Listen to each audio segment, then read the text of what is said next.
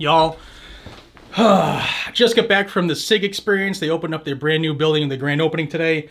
Got to meet some of y'all there, some of the viewers. It was awesome. It was nice to hang around with you.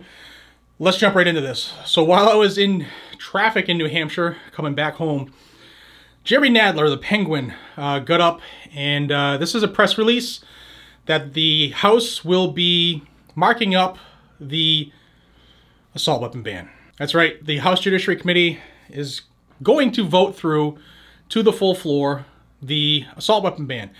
This on screen here is the press release, and Nadler said this. Over the past several decades, our country has witnessed senseless killing after senseless kill, and each time one of the facts has remained remarkably consistent.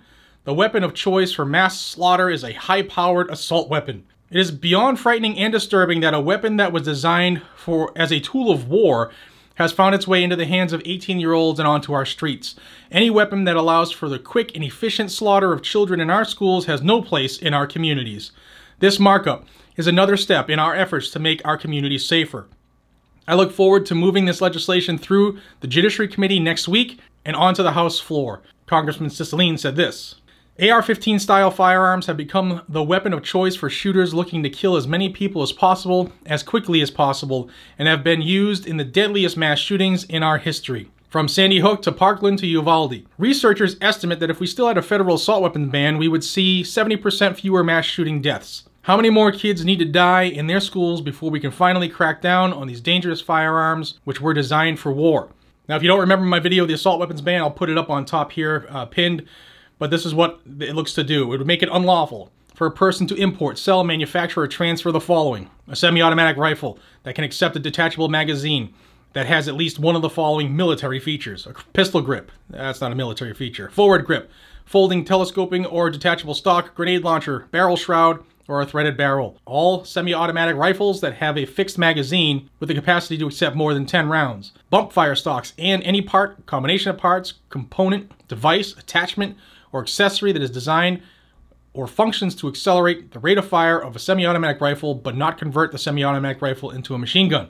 That's all your triggers. All semi-automatic pistols that can accept a detachable magazine that have at least one of the following military features. Threaded barrel, second pistol grip, barrel shroud, capacity to accept a detachable magazine at some location outside of the pistol grip, or a semi-automatic version of an automatic firearm. So since they have full auto Glocks, then Glocks would be caught up in this assault weapon ban. So think of all of the guns out there that have a full auto version somewhere in the world, they would be banned under this. All semi-automatic shotguns that have at least one of the following. A folding, telescoping, or detachable stock. A pistol grip.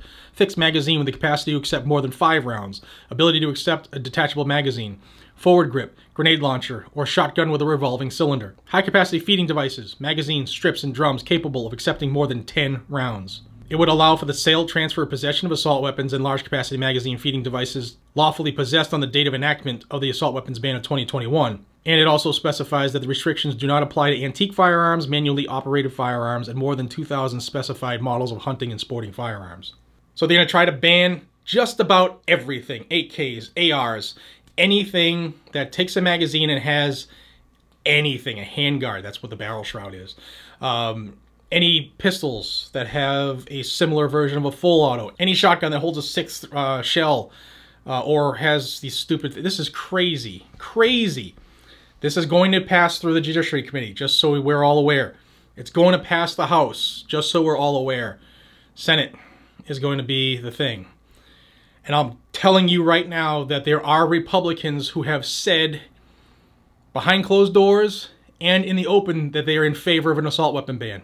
And some of them are retiring, and some of them have voted for things like the Senate's gun control bill. And they also dug their heels in and helped confirm ATF Director Dettelbach a couple days ago. So we need to pay attention, because this legitimately has a chance to get through the Senate. If they can get red flag funding to 60 votes in the Senate, I'm not willing to say this has no chance. I'm just not. So now that I have this information to you, please spread this like wildfire. Get this information out right now.